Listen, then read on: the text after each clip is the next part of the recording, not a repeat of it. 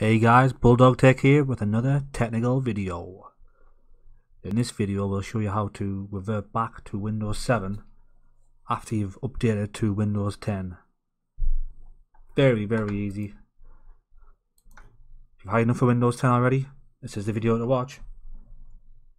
Simply hit your start button and type in reset. Click on reset this PC. There's a big button there.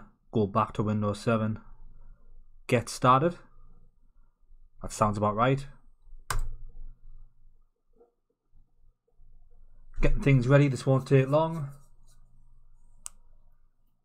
Oh, why are you going back?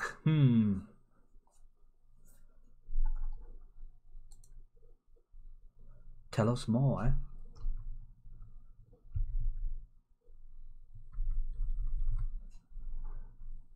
Next on that. Check for updates before you go back. Try and install the latest update.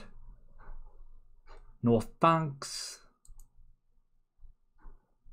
This might take you a while and won't be able to use your PC until it's done. Leave your PC plugged in and turned on. Fair enough.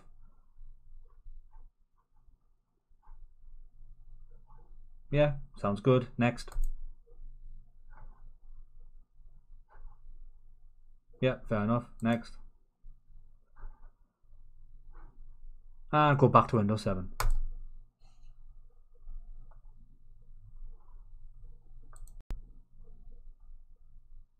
As you can see guys, it's restoring my machine back to Windows 7. So I'll pause the video until the next step.